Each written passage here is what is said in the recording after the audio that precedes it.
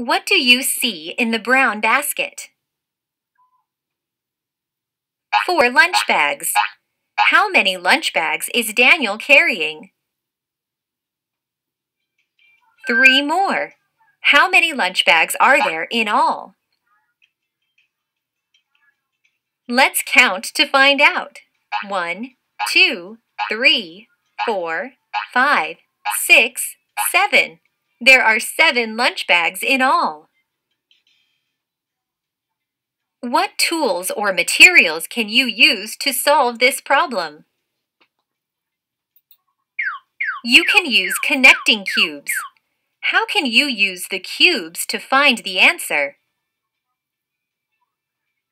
You can count out 4 cubes and join them to the 3 cubes.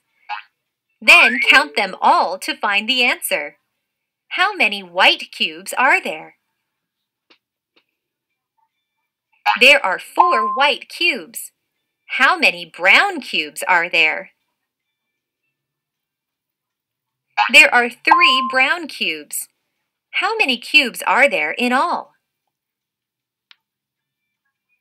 7 in all.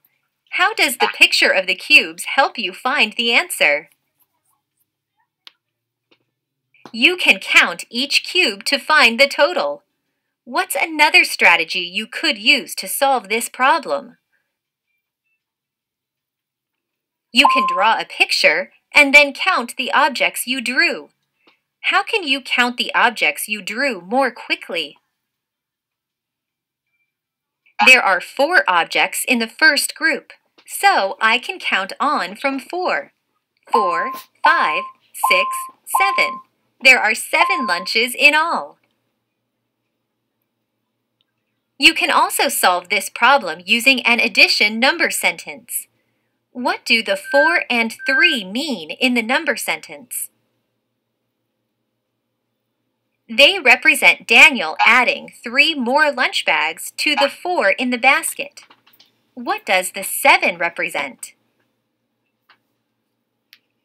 The 7 represents the number of lunch bags in all. What does the plus sign mean?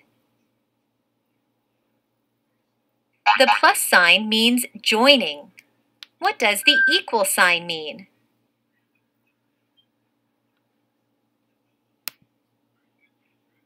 The equal sign means is, so you can read the number sentence as 4 joined by 3 is 7.